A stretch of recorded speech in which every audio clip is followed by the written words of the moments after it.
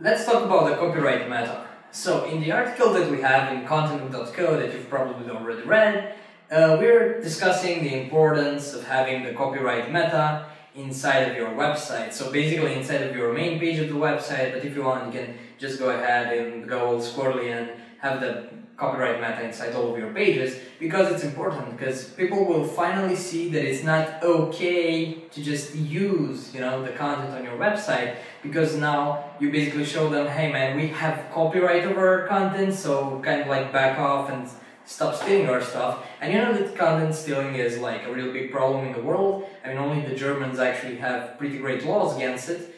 And otherwise you have even media outlets like the Huffington Post just using content from different photographers and other stuff like that. So again, it's not okay for them to do it, but you need to make sure that you take all the precautions that you can against crawlers that might take the content from your website, or real people who might just take the content from your website. And you can do that by having this inside of your website. Alright?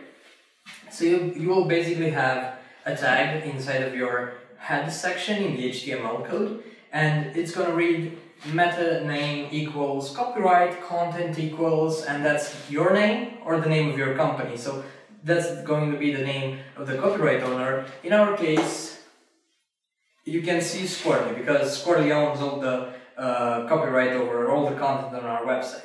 And that's how you do it.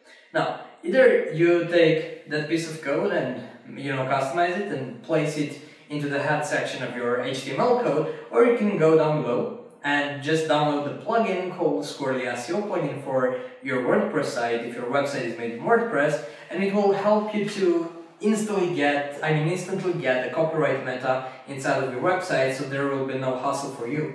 If you want, just go ahead, download the Squirrely SEO plugin, and you will see that the free version offers you a lot of great stuff like the copyright meta and others, and you don't have to pay a dime for it, and it will ease your work very much. Okay, so that's about it.